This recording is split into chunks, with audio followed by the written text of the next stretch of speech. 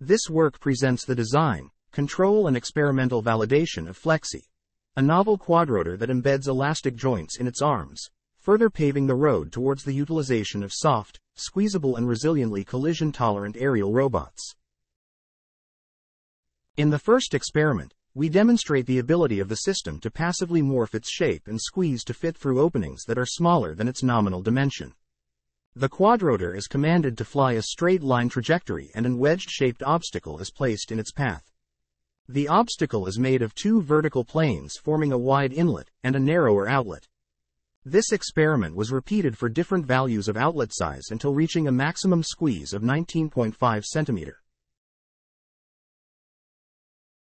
In a second experiment, to verify the robust performance of the developed sliding mode controller and its ability to recover in case of a collision event, we command a circular trajectory and let Flexy collide at speeds up to 2 meters per second.